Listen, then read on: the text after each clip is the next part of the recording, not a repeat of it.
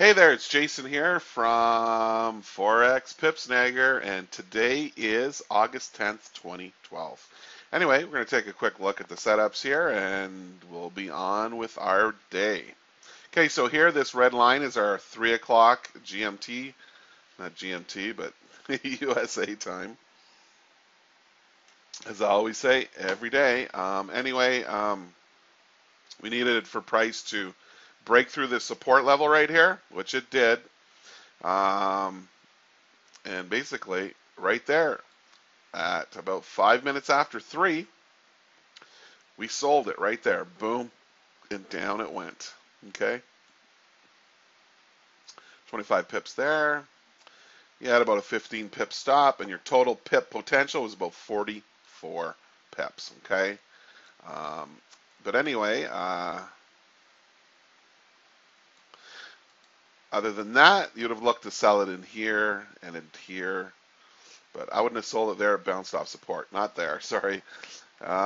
Anyway, it just grinded slowly, slowly, slowly. Did a little thing here, did a little flip-flop, and up it went. And there definitely was some divergence here. Okay. Gotta love divergence. Anyway, not that we show that on any of these indicators in this chart, but anyway, so basically, that's it. And this move here in the US session was too far, too fast. No return. Filter didn't catch up. There was just basically no trade.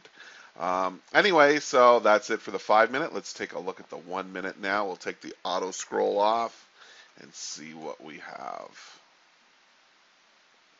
Okay, well, right there. Yeah, I guess. No, it came down too quick here.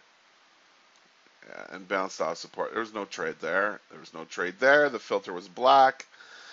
Was there a trade here? No, support was too close again. So the only thing that you could have done is sold it in here after we broke through both of these support levels.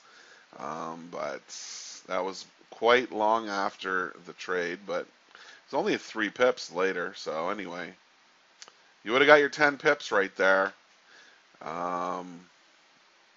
And that was at about 5 after 3. So you would have got some pips there, right on that entry right there. Okay, cool. That's it for that. Let's take a look at the Swissy.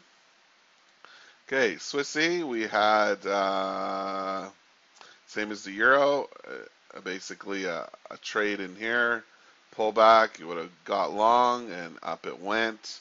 Too far, too fast, just like in the Euro. That didn't happen. So anyway, you just could have bought some dips somewhere along the way, and that's it. And the pound, what did the pound do? Wow, look at how it shot up. Shot up like a rocket. 120 pips.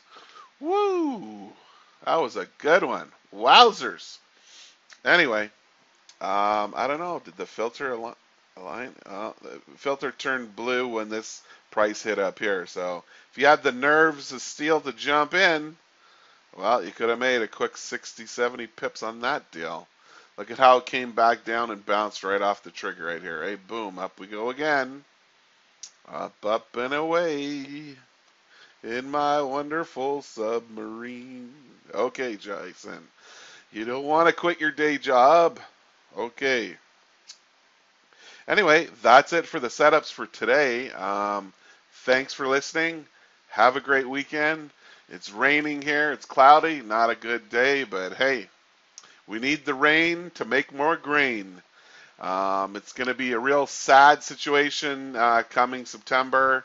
They're going to jack up all the food prices once again. We've never had a drought like this in 50 years, they're saying. So according to my information sources, and this guy's like the top grain analyst in the world, Mr. Tim Hannigan, he's saying that last year we almost ran out of grain. So what's going to go on this year? I don't know, but grains and stocks are getting very tight.